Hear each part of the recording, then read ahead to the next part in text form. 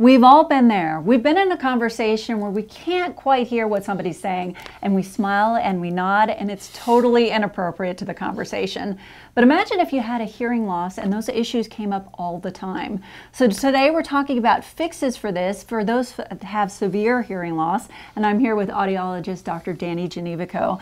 And even if somebody has a hearing aid, they can still have issues where they can't quite hear you, so we're talking communication overall today. Absolutely. Hearing aids generally will improve people on the order of about 70%. But the problem is a hearing aid is an amplifying device, and it's going to amplify other things in the environment. And so people that wear hearing aids generally in face-to-face conversational situations do quite well. But then there's a lot of situations that they have difficulty in. So I'm going to just mention a few things, particularly noted to the family and friends, that will help. The first thing is, if your loved one has a hearing loss, before you start talking, get their attention. Sometimes they might be looking down or reading.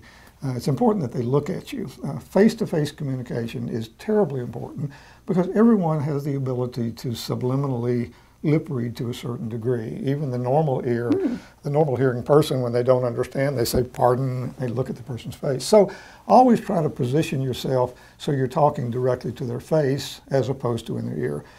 Riding in a car is always a problem, so you put the patient in the back seat and all they can see is the backs of the people's heads. Good point. Put them in the front seat so that they can at least turn and look at the driver, or perhaps turn and look at the people behind them.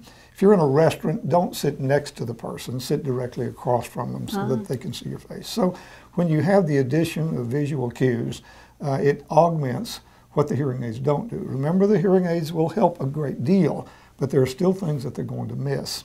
So I think visual cues, positioning yourself is pretty important. Another issue relates to background noise. Remember, a hearing aid is an amplifying system, and so any sound in the environment is going to be picked up to a certain degree by the microphones on the hearing aids. So try to minimize the noise. So if you're watching TV, as an example, mute the TV before you talk to your husband or wife or whoever the hearing impaired person might be, so that their ear is only listening to one signal as opposed to television and your voice simultaneously. If you're riding in the car, it's a good idea to keep your car radio off, keep your windows up, and put your air conditioner motor on a lower speed so that there's less interference. The quieter the listening environment, the less interference there'll be. Another thing that helps sometimes is the way we talk sometimes to a normal individual. We talk at a very rapid speed. Oh, good point. And what happens with a hearing loss is if you miss a word, you try to fill that word in based on the context. And if they have a pretty significant hearing loss, they're still trying to figure out what that word was, and the speaker is still talking. So sometimes slowing your rate of speed down a little bit will help significantly. Another issue relates to just your syntax.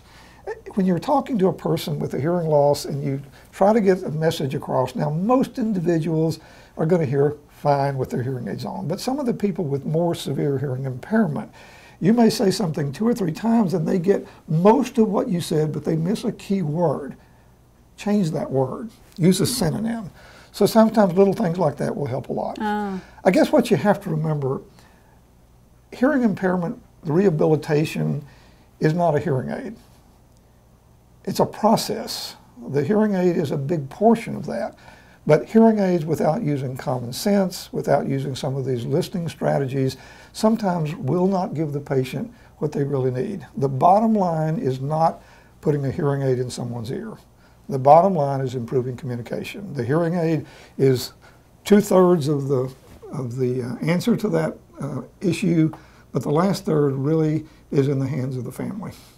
Such great advice, and to improve your communication, Audiology Hearing Aid Associates can help. They have 2 area locations. There's one on Langhorne Road in Lynchburg. The number there is 434-528-4245. Their Danville location is on Main Street, and their number there is 434-799-6288. You can also find out more online at digitalhearingforyou.com.